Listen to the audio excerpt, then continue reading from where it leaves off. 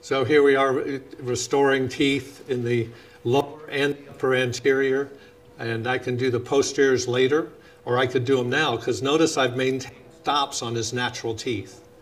So I could do this all at once, or I could do it lower and upper, which is typically my typical routine. So in this case, typically, I would have restored the lower 2 incisors and the 4 molars, and then come back and done the upper. Sometimes if they're out of state or out of country, I'll do it all together, as long as I have my vertical there and I can take a good CR bite and make sure everything's in centric relation. The other question I had at break was about centric relation on provisionals. Make sure that at the stage that they're in provisionals, that you're equilibrating that, you're manipulating, you're getting those CR stops to equal MI. So now from there on, you work in MI, right? Because that is CR. And that makes your life so much easier as you progress through a case. So I don't have to keep checking. I'll always keep checking, but I'm in MI. And so that helps when you go to the lab with a case like this. I saw Pete's cases for years until all his patients died, but I saw they would come back, like I'm talking 30, 35 years later, and they would be in hygiene, and they would say, you know, the best thing I ever did was when Dr. Dawson balanced my bite. And I look in the chart, it's like it never had to be rebalanced. And I have some of my own patients coming back now after a few years, since I've been doing it so long. And it's amazing what they say and how they feel the difference when they have a good bite versus bad. You know, the people that seem to realize that's like, get the most amazed at this is when I treat dentists. It's like I'll equilibrate a dentist and they're like, wow, that really does feel good. It's like, yeah, that's what we've been telling you. You know? So it does make a huge difference.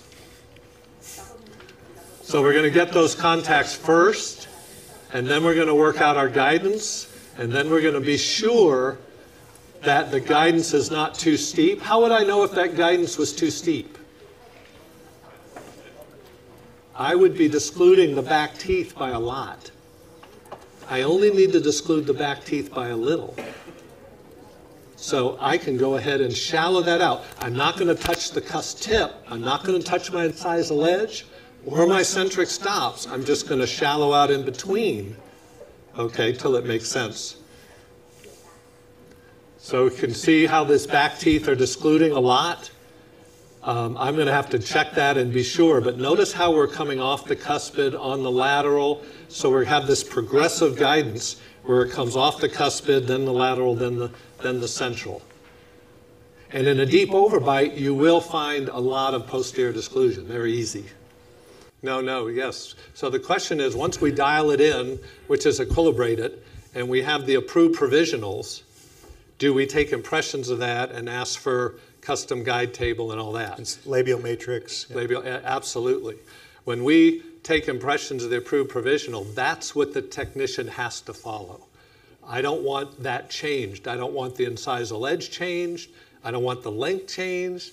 I don't want anything changed. So that has to be dialed in and sent to the technician.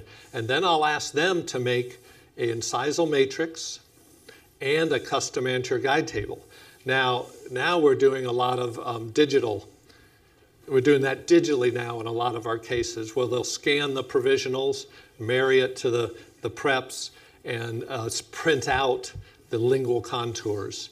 And at first I didn't trust that. So I had to make a custom guide table and that, and I checked it out. But it seems to me like that's become very accurate. Yeah, so, absolutely. Yeah.